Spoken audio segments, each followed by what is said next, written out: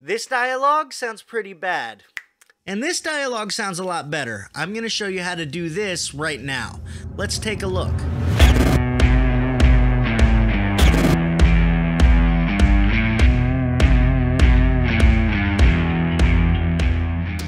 What's up, guys? Welcome back to another video. If you're new here, my name's Jay, and if you're into things like video editing tutorials, gear reviews, and vlogs about being a full-time creator, then make sure you subscribe to my channel and hit that bell so you can get notified whenever I upload a new video. Today, we're talking about dialogue. A lot of you guys have been asking me how I edit my dialogue, especially since I did a review on this microphone about a week ago. You guys all wanted to know how I got the dialogue sounding the way that I got it, and today I'm going to show you exactly how to do that. But before we do that, before we jump into the actual tutorial, we need to talk about the recording process, because really when it comes to getting good sounding dialogue, it all starts with the recording. And there's really two things to keep in mind. One, you want to be using the right microphone for the right situation, and two, you want to have your levels set before you hit record. So if you're popping a new microphone onto your camera for the first time, or even if you're going through a mixing board, make sure you set your recording levels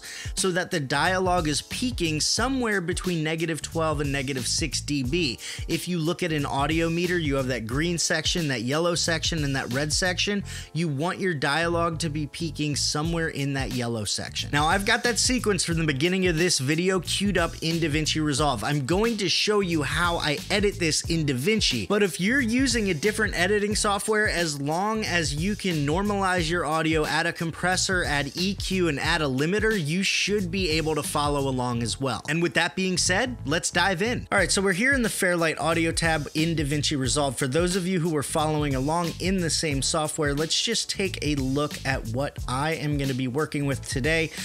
Over here to the left, we have our Fairlight effects. We may or may not be using some of these, specifically the de-esser, depending on how everything sounds. Over to the right in the middle, we have all of the audio that's in our timeline. Over to the right, we have our mixer, and at some point, we will be going into the inspector to do a little bit of tweaking with the volume. Now, the first thing that we want to do is normalize our audio. And normalization is actually a two-part process. There's the automatic normalization that you can do within pretty much any editing software, but then you want to take an extra step and go through each clip individually and make sure that they all sound like they're at the same level. And the reason why we go through each clip individually is because normalization just raises and lowers the volume until your highest peak in the clip reaches the point that you set. So if you set your normalization level to -3 dB, it's going to raise or lower each clip until the highest peak of that clip hits -3 dB. The problem is each clip has a different highest peak, so they're gonna sound a little bit different. You really want to go back and make sure that overall everything sounds like it's at the same level. Now in this tutorial, I don't have to go through each clip because we're actually only editing this clip that's in audio too, but I still want to normalize it. So all I'm gonna do is right click on the clip. I'm gonna go down and normalize audio levels, and I'm gonna normalize to -6. Hit normalize, and there we go. Like I said, I'm not doing anything up until audio 1 because for the purposes of this video, for comparison, I want just the raw audio out of the microphone up here.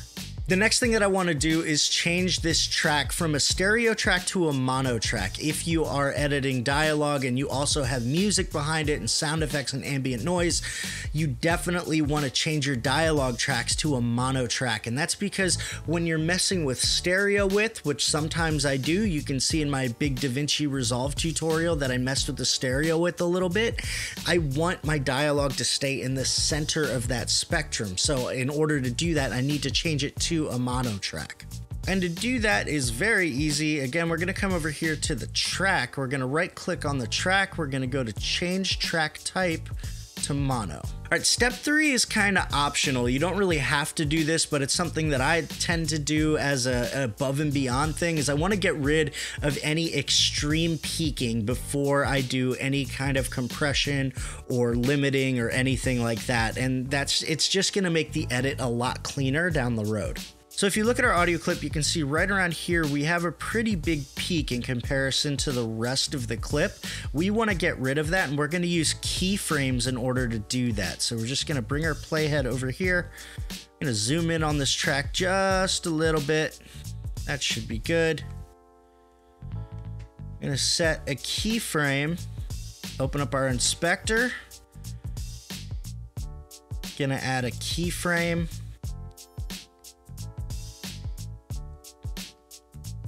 Add another keyframe.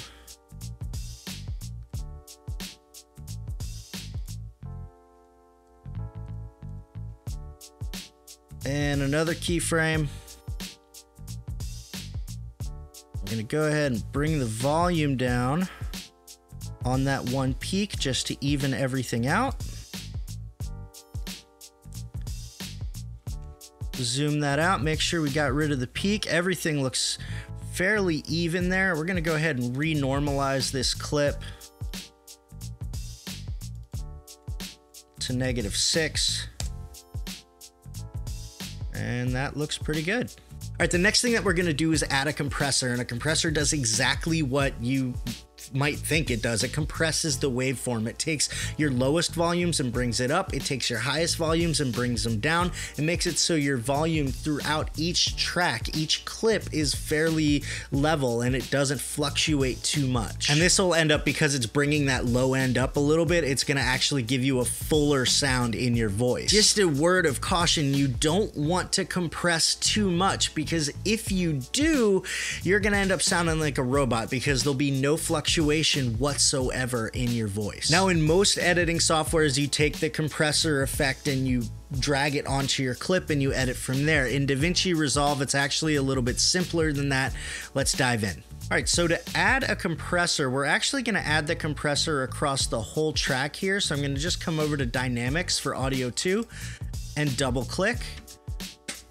You can see down here we have expander, gate, compressor, and limiter. We're going to go ahead and add that compressor by clicking on compressor. I'm going to keep this at a 2:1 ratio. We're going to lower the attack, lower the release, and bring the threshold to -15.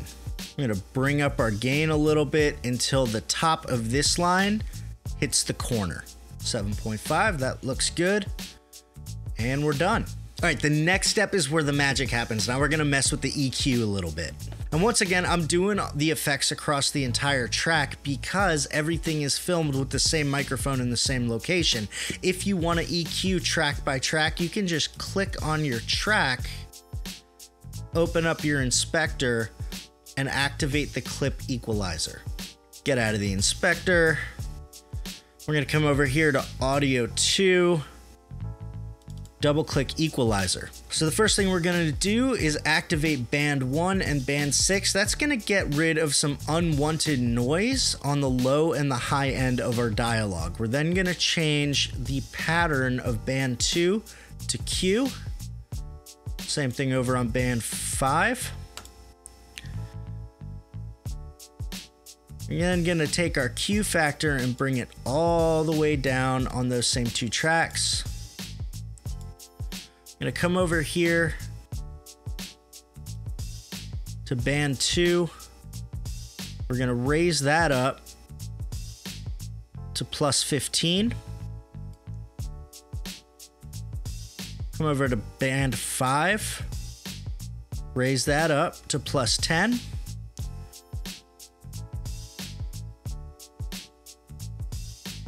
And we're gonna take bands 3 and 4 and bring them down. And listening to that back, it sounds a little tinny to me, so I actually want to go back into my compressor and compress that just a little bit more. I'm gonna go ahead and lower the threshold and raise the gain. And from there, you just want to keep going back and forth between your compressor and your equalizer until it sounds just right.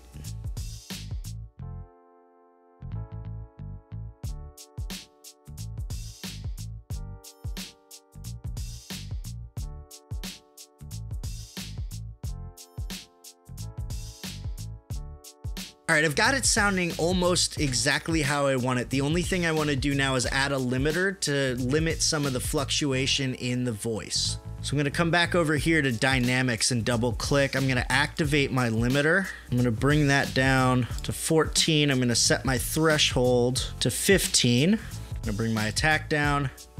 Gonna bring my release down. Now there's another thing that I want to do here, which is get rid of some of the noise. There's a lot of noise under all my dialogue. There's the compressor from this little mini fridge right behind me. There's the buzzing from the lights. There's just noise. This is not a very sound friendly room. So back in dynamics again, we're gonna activate our gate. Let's increase the hold a little bit because it's cutting my voice out just a little bit too much. And that sounds perfect. Take a listen. This dialogue sounds pretty bad. And this dialogue sounds a lot better. I'm gonna show you how to do this right now.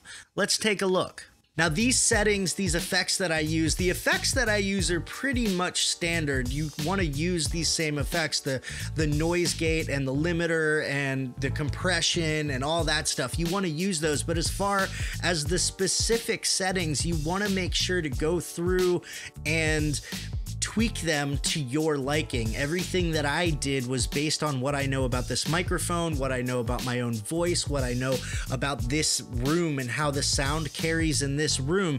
Everything is custom, everything is tweaked. There is no one size fits all settings for your dialogue. You really need to play around with it and get the sound that you like. But either way, I hope that this helped, and I hope that it at least pointed you in the right direction so you know kind of how to think about your dialogue and how to kind of get the sound that you want. And if it did, please let me know in the comments. Give this video a like. If it didn't and you still have more questions, again, let me know in the comments. I'd be happy to help you as much as I possibly can. And with that, like this video if you enjoyed it, share it if you think your friends will enjoy it, and don't forget to subscribe and hit that bell if you haven't done so already.